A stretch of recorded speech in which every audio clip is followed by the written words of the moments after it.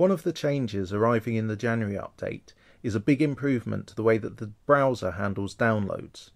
So in the past, if you wanted to download a file in the browser, you could only send it directly to another application.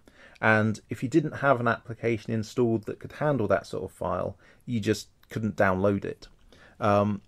You can still send a download directly to an application by choosing this choose an application button, and it will show you the apps that you have installed that can handle that sort of file.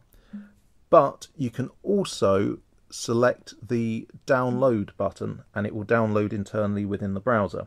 So this takes you to the brand new downloads page where you can see all your previous downloads. You can see the status of ongoing downloads, which you can also see in the system transfer indicator up here.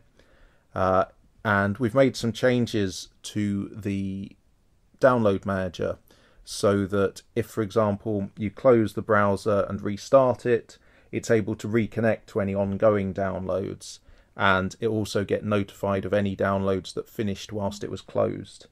In fact, you can even finish a download with the browser closed and restart your phone, and the browser will still be notified the next time you start it after having started your phone up again.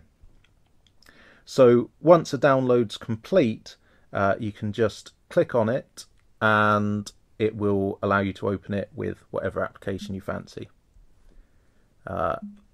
One of the changes we made to the download and the transfer indicator now means that third-party developers can show their downloads in the transfer indicator. So if we open up Podbird, which is my podcast client, and I will select a podcast to download, let's go with the Monkey Wedding podcast because it's funny and a bit naughty, and set a download going.